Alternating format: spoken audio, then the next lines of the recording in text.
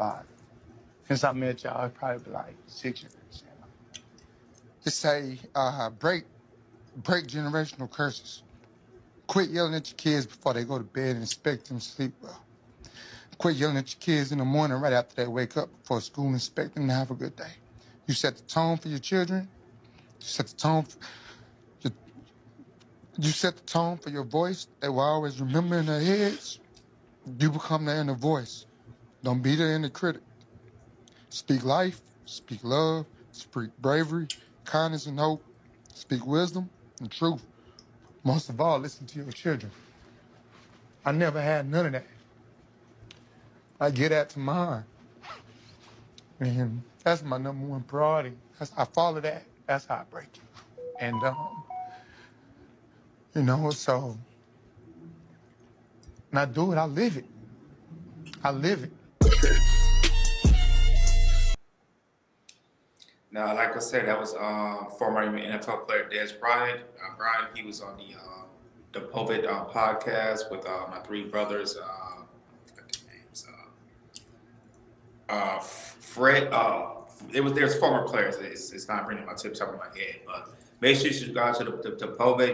They're really good podcast. Not just talking about like the NFL, but to talk about life in general and everything. But yeah, man, shout out to Dez Bryant, because I read some stuff about his childhood, about his mother and everything, and it was not good. So it's good seeing a strong brother like him. It's trying to break a generational curse, and and break it, and then pass it, and then not pass it on to the kids, and then try to be a good parent. I feel like we, Ronnie or Hakeem, maybe not us, but we probably know somebody that's in a generational curse, or I don't know if you guys are generational curses, or you guys break some type of generational curses everywhere, or know someone that's maybe just in our family, friends, or whatever that's in generational curses. Shout out to Barry White. We see you, Barry White. Shout out to you, Barry White. Shout out to you. So yeah, man. So we definitely gonna talk about it. So I'm gonna pass it to you guys. Pass it to you, Ronnie. So what's your take about generational curses? It could be talking about a friend, yourself, or in the community. So what's your take about generational curses?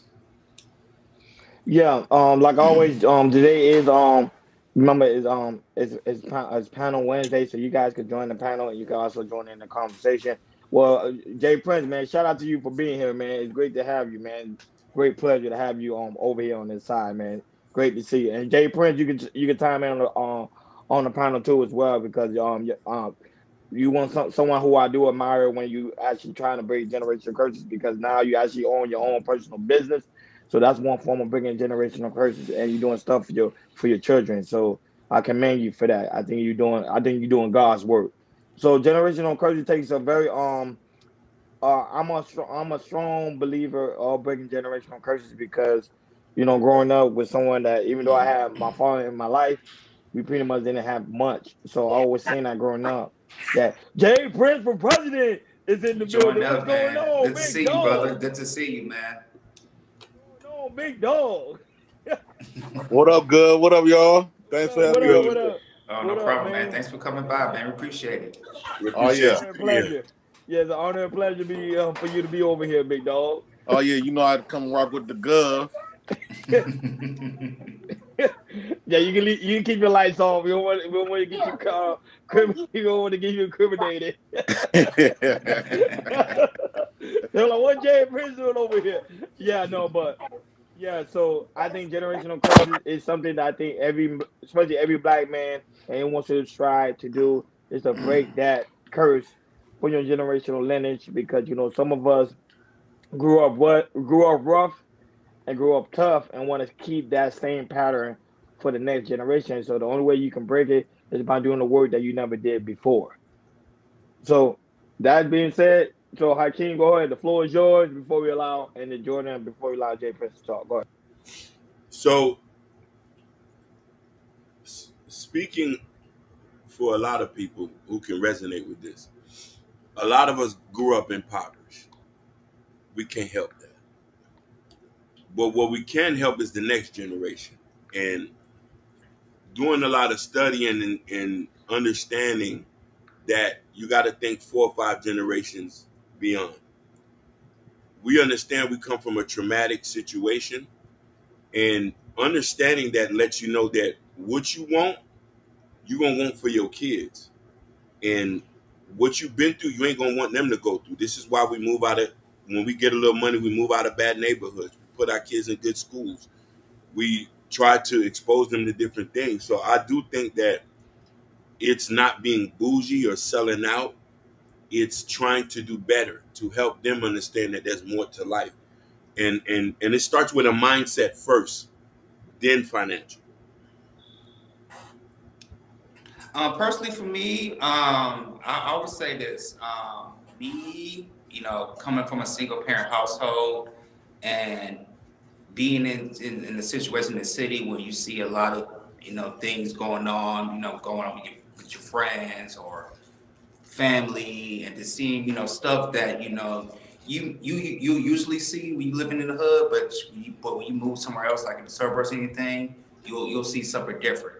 Or going to a public school, and you might see something that might be different than go to a private school or charter school, which I've been in all three of and everything. Generational curses. I feel like here in 2024, I feel like millennials and Generation Z's, they really kind of pushing, talk about it a little bit more. Especially about us trying to heal and everything.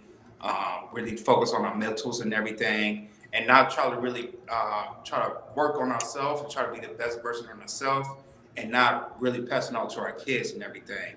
I know for me, my mom's told me about some of the things about on her side, and also on my father's side about I have broken some generational curses and everything. Not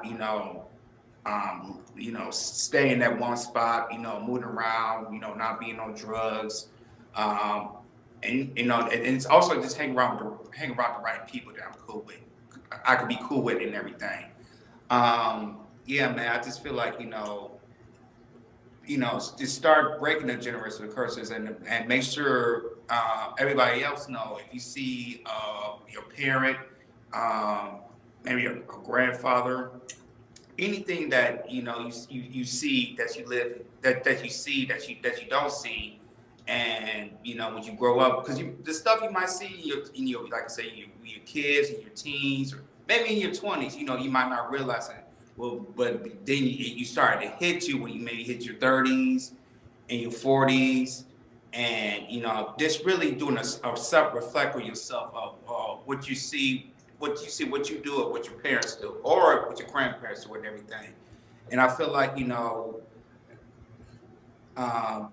really, I think people are really people are really trying to self-reflect on themselves and everything, and try to really build and try to be the best version on themselves. And I really feel that in everything, because I know in my family for sure, we really try to poke things out, and we try to, really try to help one another about anything that they, as a parent did, or auntie or uncle did, or a grandmother or grandfather had done as well. So, and I feel like, us as in our community, we need to keep pushing it out there to try to help people that had generational curses, and try to break it and try to help as best ways we can.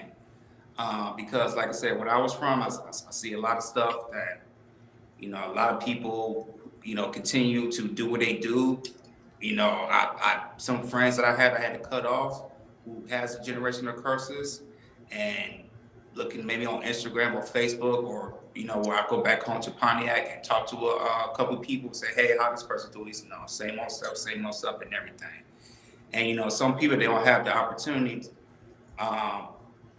or just maybe have the mindset of having a self-reflection of themselves, because they so used to seeing it in the city they living in, or also what they see in the household and everything.